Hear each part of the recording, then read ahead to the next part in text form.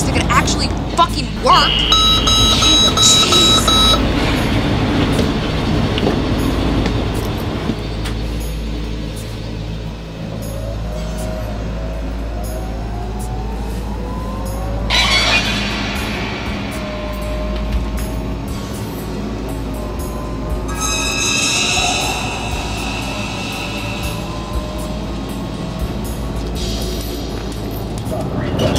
I mean, what has NASA been doing all these years that we're not supposed to know about?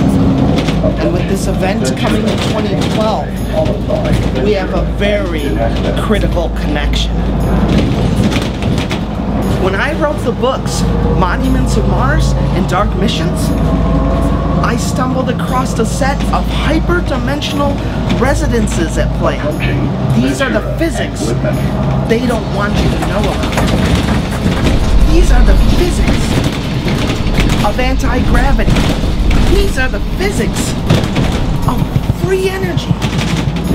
These are the physics of consciousness and of life itself. You didn't write Monuments of Mars. Richard Hoagland did. What do you mean?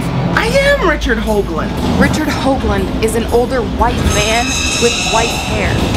What's really interesting is if you look at the synchronization of the Mayan calendar in this crucial date in 2012, according to the U.S. Naval Reserve, and you can look this up, Google it, this crucial time, this magical Mayan time, when everything changes, not gets destroyed, but changes, is December 21st, 2012 at 11:11 a.m.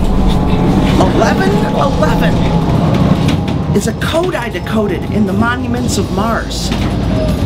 It is a code for Sidonia. And you can Google this. Google is your friend.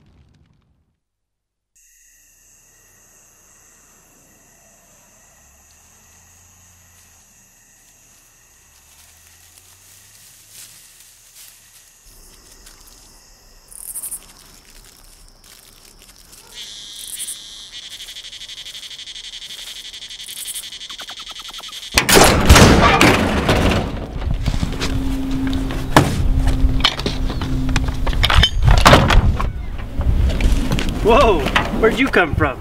I dig your outfit. That's sexy. Are you from Wizards and Warriors? Wizards and what? Isn't that what they're shooting up on the North Ridge? Wizards and Warriors or some shit like that? Yeah, that's right. Wizards and Warriors. Oh, hey, I remember that show. They only made like 8 episodes. I watched it as a kid.